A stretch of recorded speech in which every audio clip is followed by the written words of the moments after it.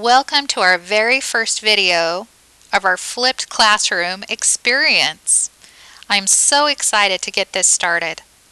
Remember to have your notebooks handy so that you can take notes along the way. If you forgot to take your notebook home, get a piece of paper and a pen and be ready to roll. Today we're going to talk about the angles in a triangle.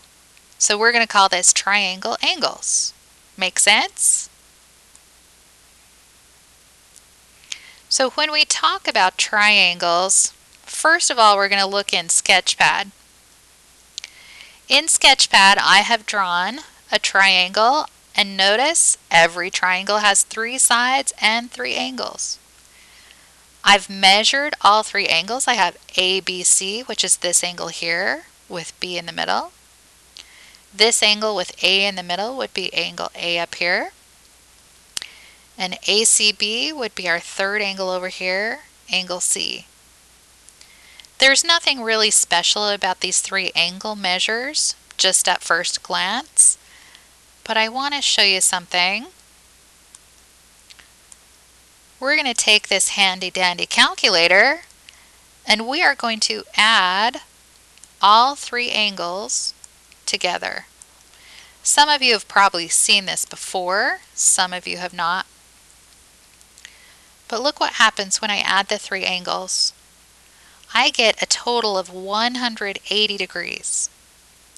Now let's check on something. What happens if I move one of our vertices? Can you see how the angles up here are changing? But what happens to our sum, to our angle sum? Is it changing even though my angles themselves are changing? Absolutely nothing happens to our angle sum regardless of what else is happening with our angles. It doesn't matter what kind of triangle I have, my 3 angles will always add up to 180 degrees. So let's put this in our notes. We're going to call this angle 1, angle 2, and angle 3. And we're going to write in our notes that the measure of angle 1, this is my angle in degrees, added to the measure of angle 2, that's angle 2 in degrees, added to the measure of angle 3, that's angle 3 in degrees, always has to equal 180 degrees. This is a hugely important number for us, so make sure that gets into your notes.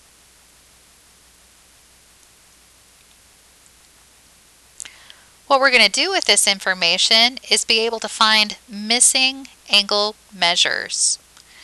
So here I've got these 3 angles, 20 degrees, added to 35 degrees, added to my missing B degrees, has to add up to what?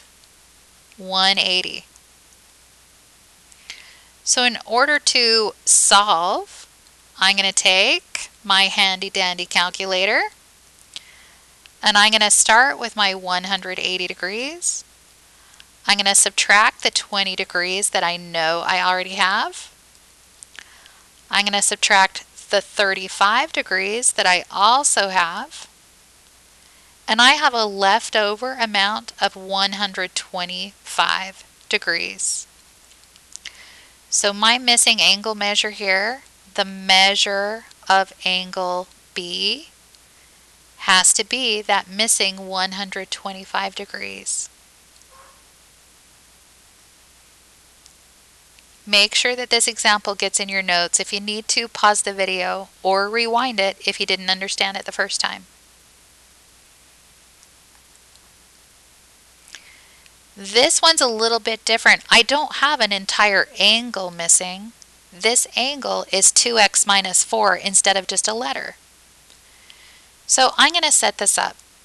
I know that 2x minus 4 added to my 80 degree angle, added to my 40 degree angle, has to total 180 degrees.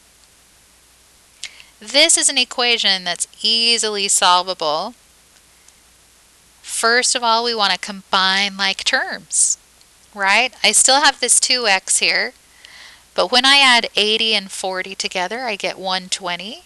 Then I'm going to subtract 4 from that. I have a positive 116. That still has to equal 180. Now we're going to subtract our constant. We're going to get rid of our 116. And now I'm going to have 2x. When I borrow from my 8, 10 minus 6 is 4. 7 minus 1 is 6. 1 minus 1 gives me nothing, so 2x is equal to 64. Divide by our coefficient. I get x is 32. Now this answer looks a lot different than my last answer.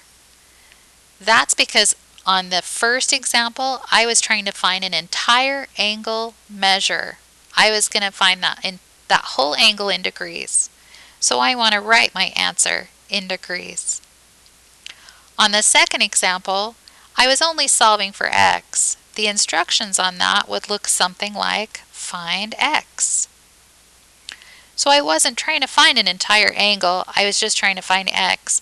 So I don't need to worry about degrees or anything else, I just find out what x is equal to.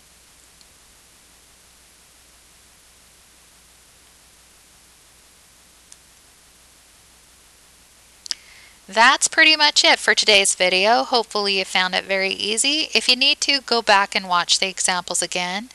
Make sure to take some notes so that you can have them for the end of year test. And your assignment tomorrow in class is going to be the triangle angles worksheet. One more thing before I let you go. I would like you to, on some piece of scratch paper, put the answer to our second example. Put x equals 32. Put your name on the little piece of scratch paper. It can just be a little corner of a paper. And give it to me when you walk through the door tomorrow. And I'll give you 5 points for watching the video tonight. Tomorrow you'll be working in your groups. Hopefully this will be an awesome day in class. Have a good night and I'll see you tomorrow.